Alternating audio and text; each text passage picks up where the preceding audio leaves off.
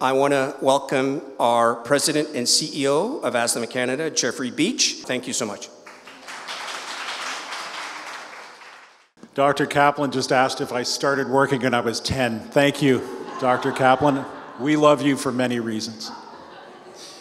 Thanks very much, Vibas. Really appreciate this kind introduction and for kicking us off tonight. We're very fortunate to work with such a great, passionate board led by yourself, so thank you for that. I want to welcome everyone here tonight. Could not be more excited than we are to host this wonderful reception honoring 50 years of Asthma Canada. And I want to start by expressing our heartfelt appreciation and thanks to everyone that's taken the time to join us. And some have traveled from distances. I know we have some people here from Montreal and other parts of Ontario. So thank you so much for being with us tonight in person. It means a lot to have you with us. 50 years, that's a long, long time. And it's 5 decades of working tirelessly to improve the lives of people living with asthma. The world was a different place 50 years ago. We had no internet, no cell phones, no home computers, social media, and computers actually the size of this room were about as powerful as this phone that I hold in my hand now. So think about how much things have changed over the last 50 years. In many ways, they were simpler times, but they were also more difficult times for people living with chronic diseases like asthma. So when you stop and think about it, you realize how far we've come and just how much has changed, not just with Asthma Canada as an organization, but with asthma care across the country.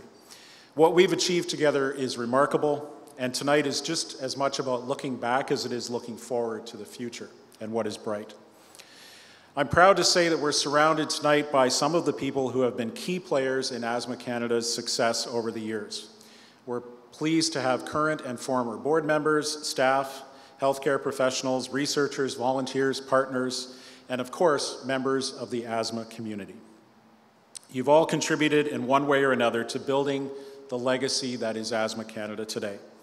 We've worked together to improve the lives of Canadians living with asthma, and we will continue to work towards our ultimate goal, a future without asthma.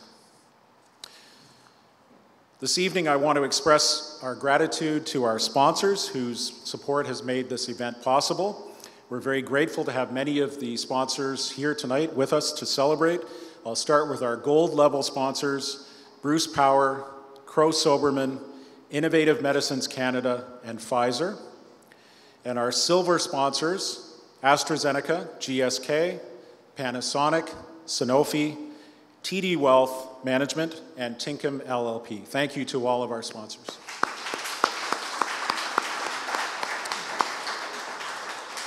But before we dive in a bit further with the program, just a few quick housekeeping notes. First of all, if you haven't noticed, we have a photographer, we have a camera operating with recording video as well.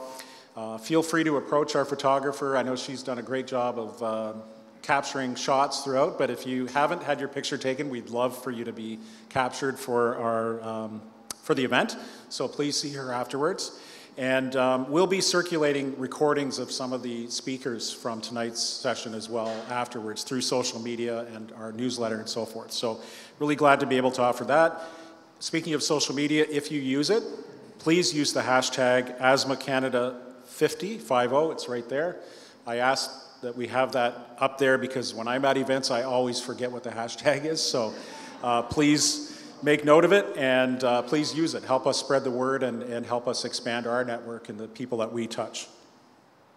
So as we gather to celebrate the 50th anniversary of Asthma Canada, it's only fitting to reflect on where we began. And our story really begins with Judy Godfrey, a remarkable woman who was the driving force behind the founding of what was then known as the Asthma Society of Canada. Judy was fiercely passionate about ensuring that funds raised for asthma research in Canada stay in Canada, and that was not always the case beforehand. Alongside with her friend and fellow passionate volunteer, Joanne Posen, Judy founded this organization in the 1970s, overcoming challenges in a time when women's leadership was often overlooked. Judy and Joanne were not alone in their efforts. Judy's husband, Sheldon Godfrey, was also a key figure in the early days of the organization, and for decades after, by the way. as were numerous healthcare professionals, researchers, and parents of children living with asthma. Together, they built a community of like-minded individuals that were dedicated to improving asthma care and helping people live better lives. So as we gather tonight, we honor the legacies of Judy, Joanne, Sheldon, and countless others who helped to build this organization. Without their vision and their determination, none of this would be possible and we would not be here this evening. Sadly, Joanne Posen passed away a few years ago, but we want to take this time to remember her and thank her for her visionary leadership and for working alongside Judy to found the organization that was incorporated as the Asthma Society of Canada in 1974. This evening, we are especially proud to have Judy and Sheldon Godfrey and several members of their family here tonight for this momentous occasion. We are pleased to recognize Judy Godfrey for her extraordinary contributions, along with Sheldon for lifetime achievements over the last 50 years and the legacy they created. This honor is a testament to their unwavering commitment and tireless efforts that have had a lasting impact on asthma care in Canada. So at this point, I'd like to invite Judy and Sheldon to come up, and we have an award to provide to you, and Sheldon's going to say a few words as well.